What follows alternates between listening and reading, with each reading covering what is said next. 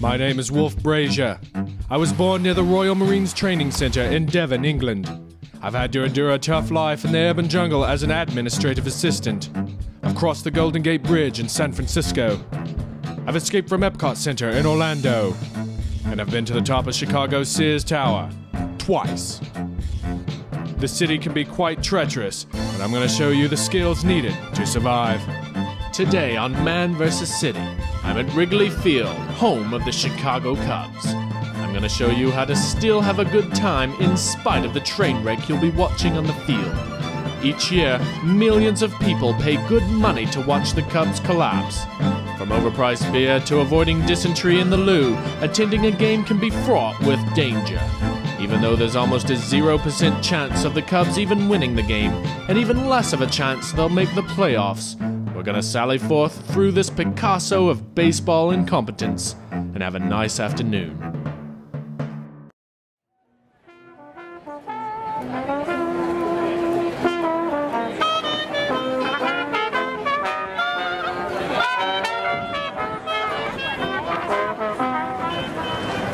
We're about to enter one of the most sad, haunted, and dangerous places in American history.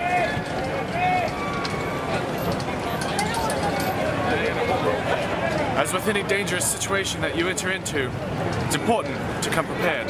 In this case, that means getting camouflage.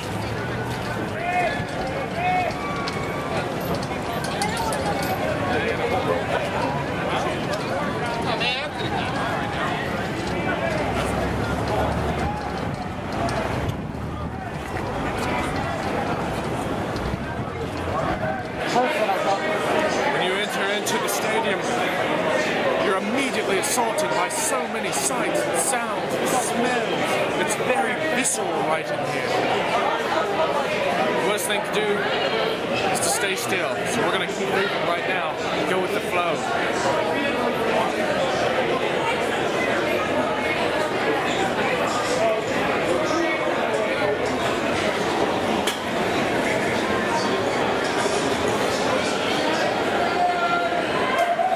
Best things about coming to the ballpark is the food and the drink. And sometimes when you're a Cubs fan, that's the only good thing you have to look forward to. But usually, if you get a Chicago-style hot dog, you're not allowed to put ketchup or get ketchup anywhere near it. But we're at a ballpark here, which means there's plenty of ketchup to be had. Except when there's not any. So let's just dig in right now.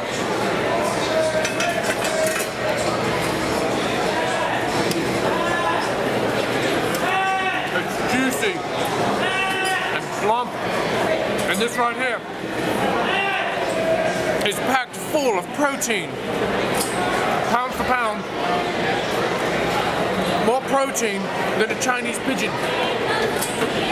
Don't eat too many though, or your sodium levels will go through the roof. It's always tempting to want to buy a souvenir when you're at the ballpark. Sometimes those things can be quite flashy and look really appealing. My advice is don't. It's just going to end up collecting dust on your shelf or wind up in the rubbish bin. It's definitely not worth the price, but it's a staple of the American ballpark. Cheers.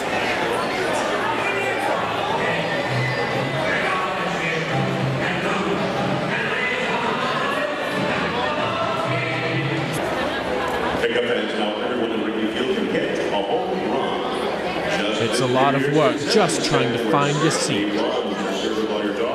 You can see it's almost a maze of chairs and aisles. There are more than 40,000 seats here at Wrigley Field. Some people even spend their hard-earned cash just for a bench.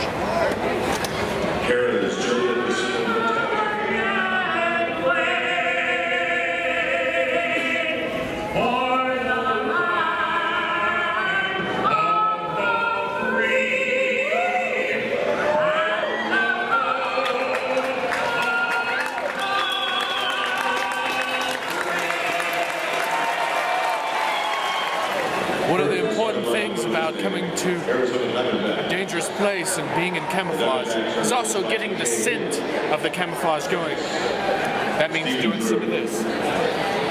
Batting second and playing left field. Now, I have the scent of a regular Wrigley Field attendee.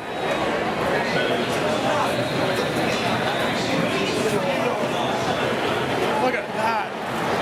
It's a helmet, and it's got ice cream in it.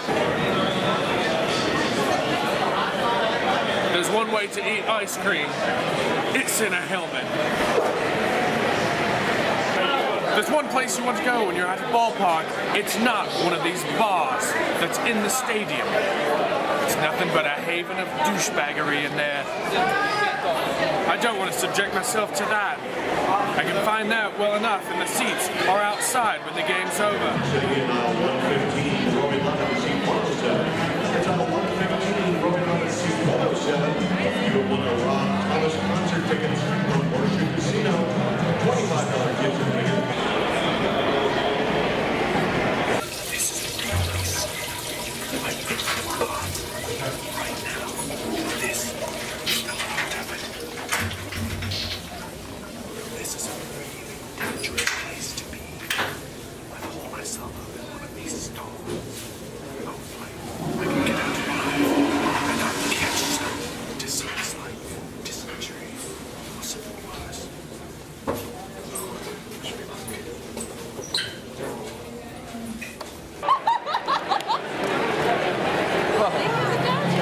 Being in the midst of this mass of humanity can be quite overwhelming at first.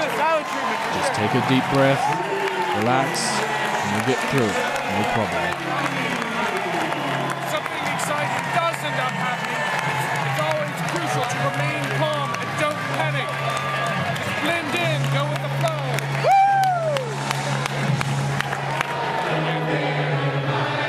Make sure you know the words to the song or you'll look like a right wanker.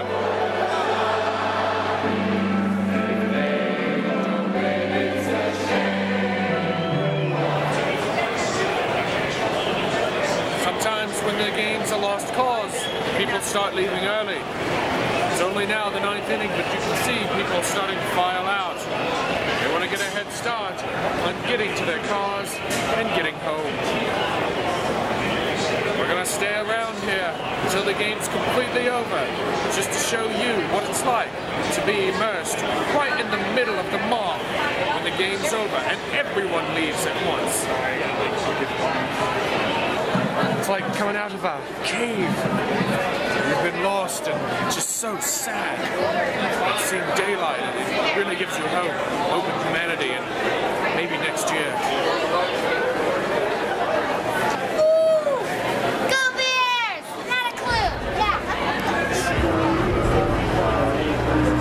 There's one thing I learned at the Cubs game today. There may just be some crying in baseball.